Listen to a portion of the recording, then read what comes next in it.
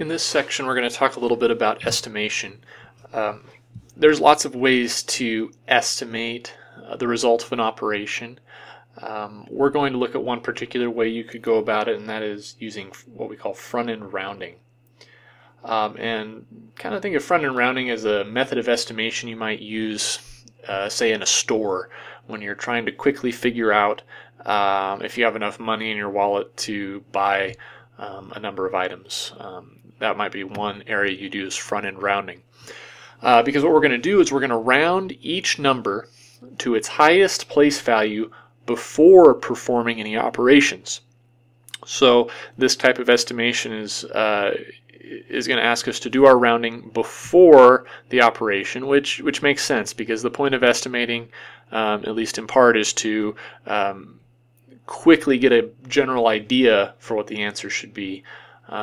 And so, of course, we'd want to make the numbers simpler before doing whatever operation we're asked to do. So in this first example, it says estimate this sum using front-end rounding. And so let me start by writing the numbers that we have here using our vertical notation.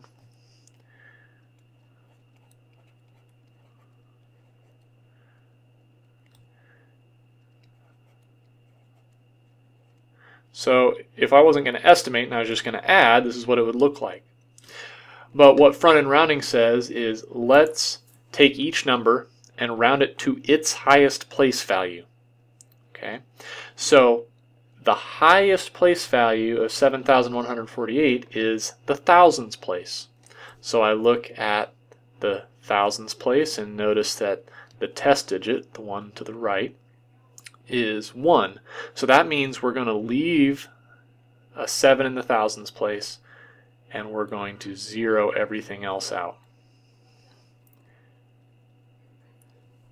The hundreds place is the biggest digit in this number, so that's my rounding digit. My test digit is 7, so that tells me to bump my 6 up to a 7 in the hundreds place and put zeros after that.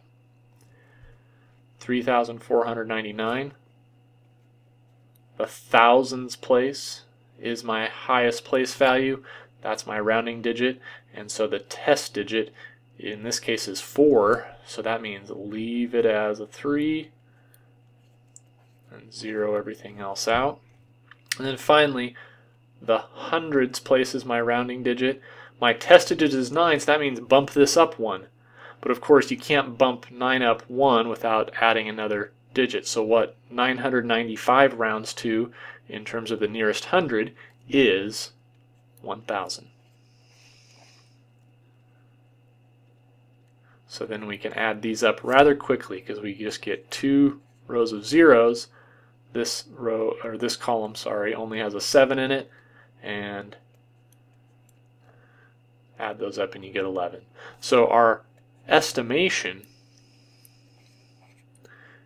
for this sum is 11,700.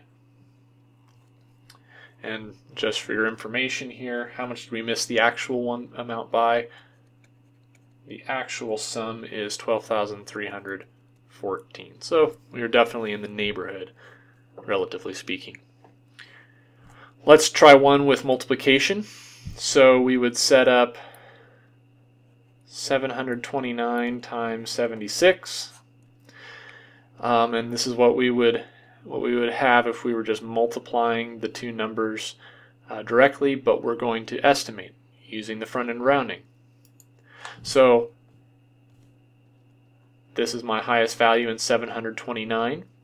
This is a 2, so I'll leave that as a 7 and zero everything else out. So this is 700. The tens place is the highest in this number, and this is a 6, so I'm going to bump that up to an 8. So I end up with just 700 times 80. I know that when there's a 0 here, I can just put a 0 down there, and then 8 times 0 is 0, 8 times 0 is 0, 8 times 7 is 56. So my estimated product of those two numbers is 56,000. And then just for your information, if you work this product out, what we should get is 55,404. So again, relatively speaking, we're in the neighborhood with this front end rounding.